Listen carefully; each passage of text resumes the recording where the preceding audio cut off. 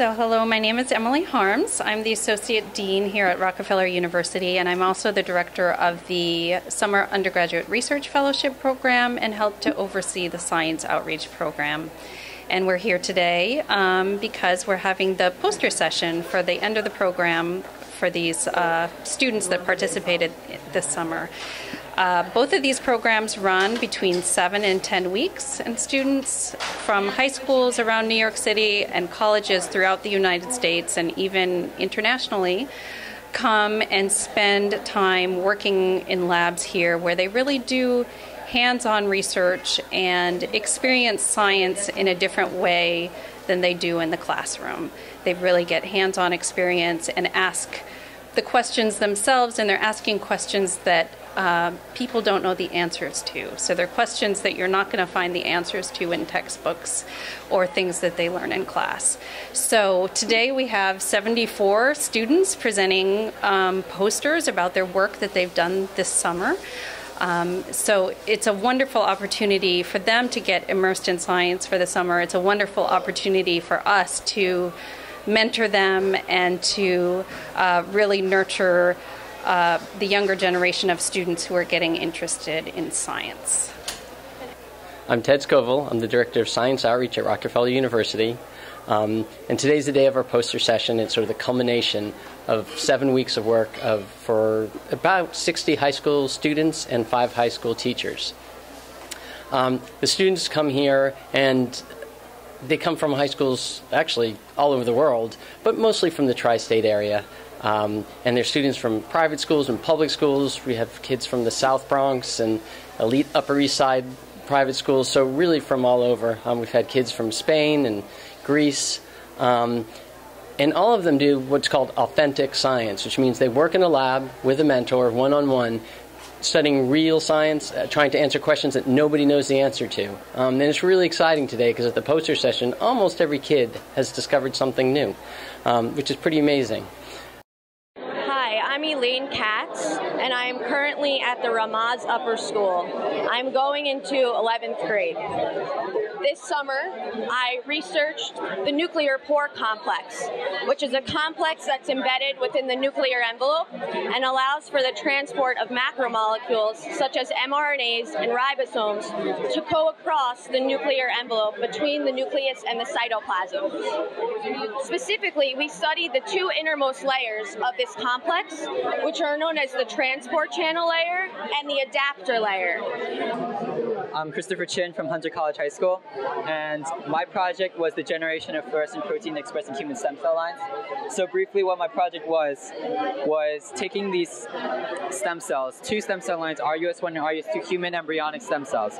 What I did was I took fluorescent proteins and I integrated a DNA construct containing the fluorescent protein into the genomes of these stem cells. And these images demonstrate successful integration of the fluorescent protein, heterogeneous expression originally before selection and clonal picking. So selection and clonal picking involves taking the cells and choosing the ones with the strongest fluorescence expression and the best characteristic ESC, embryonic stem cell morphology. And doing so makes the expression of the fluorescent protein more homogeneous. You go from a largely heterogeneous expression to more homogeneous. Hi, my name is Dan Garreau. I'm a clinical scholar at the Rockefeller University. And this summer, Leah Slayton and Daniel Pollack were my students, and they developed a goniometer for measuring the angular and spectral dependence of scattered light-off particles. The practical application of this is that it will help us detect melanomas non-invasively on people's skin. And this means to replace biopsy with a non-invasive optical imaging system. Hi, I'm Leah Slayton from SAR High School. And I'm Daniel Pollack from Roslyn High School, and I'll be starting at Yale this fall. We're from the Kruger Lab at Rockefeller, and we're working with our mentor Dan Garreau in the Lab of Investigative Dermatology. And basically, we're working on a project to try to distinguish, on the basis of optical properties, the scattering patterns of melanoma cells versus other skin cells, such as Langerhans cells, which have a very similar backscattering. And what we're trying to do is basically engineer this device that will be able to compare the 2 cell types on the basis of their optical scattering so that we can distinguish using confocal microscopy in vivo. Hey, I am Steven. I am from Grinnell College in Iowa. So this is my poster, as you can see here. A subset of ABDB neurons are required for the female fly pulsing response during courtship. So my study has to do with the female receptivity, especially the female fly, in our case, Drosophila melanogaster, of which genes and which neurons are required for the female receptivity. Hi, my name is Isabel Udo, and I go to Hunter College High School. Hi, my name's Kiara Heinz, and I go to Horace Mann School. So this summer, we're working in the Darnell Lab of Molecular Neuro-Oncology, and we're studying Fragile X syndrome, which is a neurological disorder that causes severe mental retardation. And a lot of children and adults who have autism also have this mutation. The difference is that it's monogenetic, so it only affects one gene in your body, which is the FMR1 gene, which produces this protein called FMRP, which is a translational repressor. And in patients, or in people who have Fragile X syndrome, there's a mutation. It's a trinucleotide repeat, and it leads to silencing of the FMRP protein. Without it, there's no regulation of translation. Hello, I'm Joseph Obiajulu. I'm going into the 12th grade at Union County Magnum High School in New Jersey, and I worked in the Brady lab for genetically encoded small molecules this year. So, and I'll begin. Bacteria-derived compounds have served a huge importance in the pharmaceutical and medical industries. Between 1981 and 2006, 50% of all of our anti-cancer and antimicrobial drugs have come from bacteria.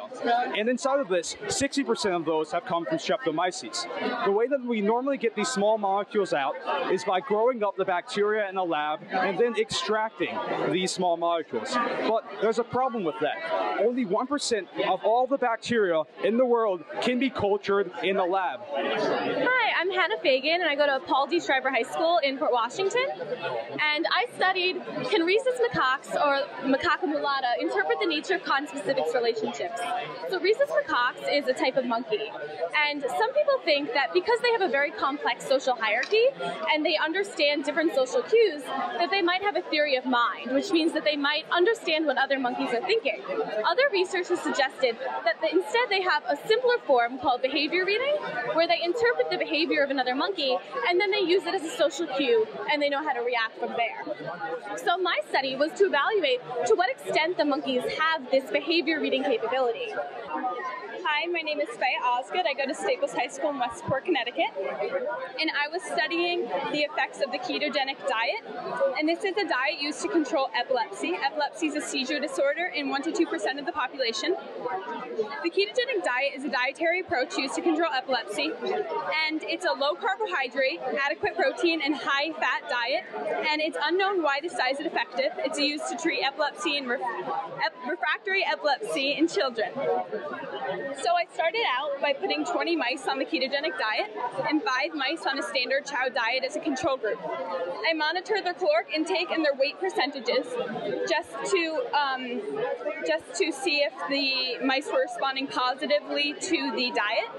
And with the weight dropping and stabilizing in the ketogenic diet-fed mice, that it showed that they were responding positively to this diet. I'm Gunter Blobel. I'm a professor here at Rockefeller University, and very happy to be at the poster session of all of our interns today. And I'm really surprised about the quality of the work and the range of the people that we have, from high school teachers to college undergraduates to high school students. So we have from 16-year-old to 30-year-olds, right? All interested in learning science at the bench. At the book, you know, it's easier, but to do experiments is a little bit more difficult. And I think it gives people an idea what the life of an experimental scientist is.